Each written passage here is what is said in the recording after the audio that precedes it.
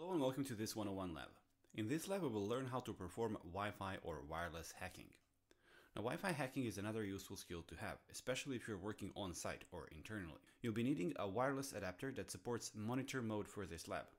I have Alpha AWUS 1900 or 1900 and it works fine. Most, if not all, Alpha cards should do the trick. The tool we will be using is called AirCrackNG, and we only need Cal Linux in a virtual machine for this lab.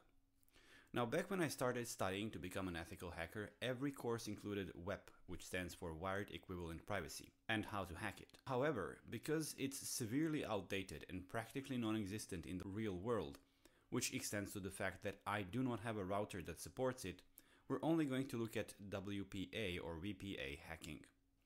We'll be using a suite called AirCrackNG, which includes several tools. The first of many is going to be apt update. So we want to make sure that we have the latest version of this tool on our machine. So let this run. And then we want to install these two things. Now they're the latest version for me.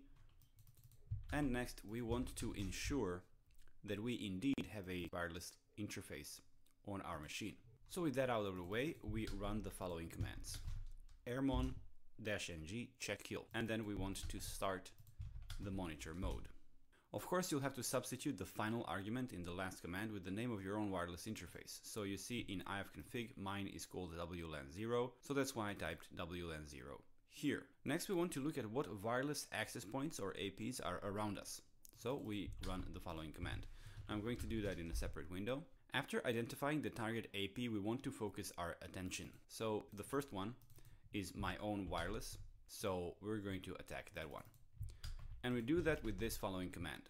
So --bssid is literally this value over here. And then C stands for channel, which here it is 11. And then W means write the results into this file. Okay, and finally we have WLAN0, which is the name of the interface. So we press enter, and now no matter what, it's only going to show the results for this access point. Now you can sit and wait for a device to connect to the target, or you can force any connected devices to reconnect. Now the point behind this is that we are trying to capture the handshake between a device and the AP.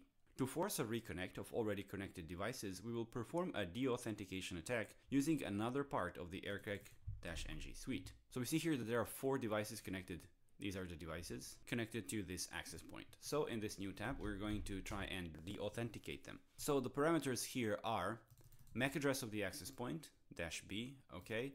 And then for replay options, we are setting the MAC address to this. Then we want -0, which is the deauthentication attack, as you can see right here.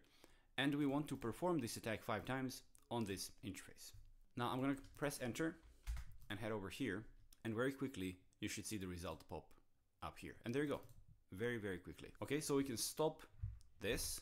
We don't need it anymore. This stopped on its own after 5 attempts. Finally, we can try to crack the password using the eponymous AirCrack-ng. So AirCrack-ng is the name of the suite. When you install it, as you see in our initial commands here, it's called just AirCrack-ng, but we run airmon right here. We ran aerodump right here.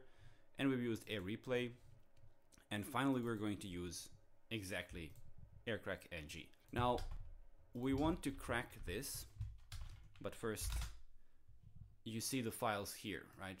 The capture files from our Wi-Fi session right here. So we want to perform this AirCrack-ng on one of these files. We want the .cap file, so I will just have to change the value to 1.